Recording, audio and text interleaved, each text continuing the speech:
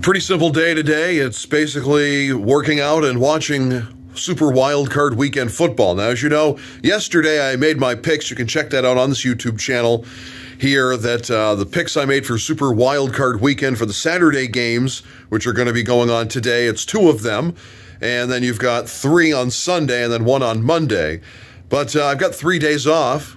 I've got the Saturday, the Sunday, and the Monday with the Martin Luther King Day.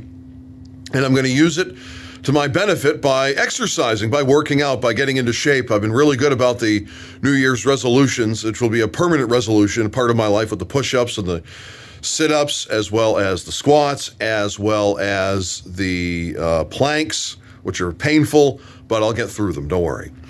The Cleveland Cavaliers conclude this current road trip at the Minnesota Timberwolves at 8 p.m. Also at 8 p.m., the St. Louis Blues host the reigning, defending, undisputed Eastern Conference champion Tampa Bay Lightning. Have a great weekend.